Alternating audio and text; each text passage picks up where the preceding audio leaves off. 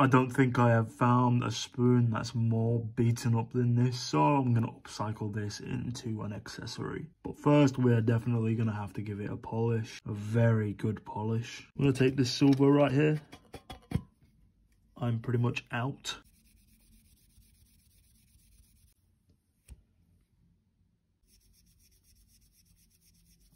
That looks like a completely new spoon, and I'm going to show you how I turn this into a ring. This spoon I actually picked up in Sweden. I visit there every few months, and this is literally just going to be a very plain spoon ring. So I'm going to take this 18 gauge right here. I need something small enough to jam the spoon head in on the ring bender.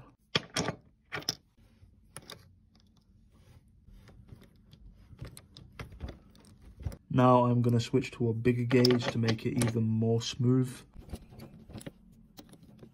Now when you get to this part, when you're happy with how curved it is, take the handle and do the same thing. Make sure it wraps around the middle.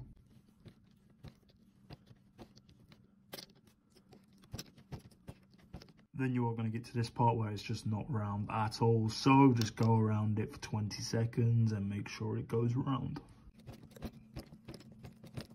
And just like so, I have a silver plated spoon ring. Now in Sweden, they have a different currency. This was literally 3 crowns, which is pennies. But that is what it looks like on my finger. And there on thumb, most people buy these to put on their thumbs. I'm definitely going to give this an even higher shine, just to catch the eye a lot more when someone wants to buy it. And there is the roundness.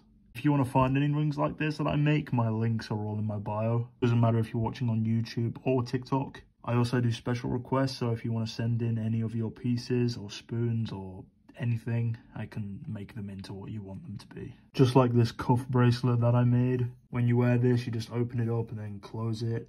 As simple as that. And yeah, hope you liked the video.